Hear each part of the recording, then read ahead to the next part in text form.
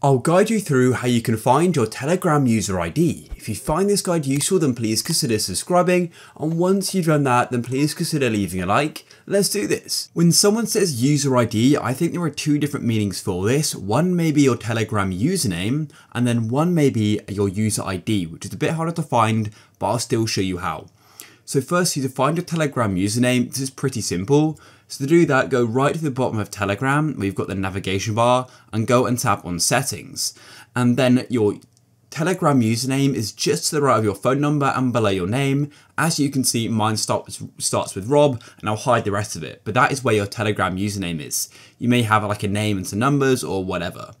Now, if you want to go and find your actual Telegram ID, which is a bit harder to find, I'll show you how you can do that now. What you need to do is go to the far left and click on contacts, and then tap on search. And then what you need to do is type in raw data bot. So I'll type that in now, just like this, and then type in bot as well. And you may need to go and click on search to actually search global search, as otherwise it just goes and searches your contacts. And the one I like to use is this second one here for me, which is raw_data_bot. So click there. Then just go and click on start like this. And when you click there, it's going to automatically go and send /start.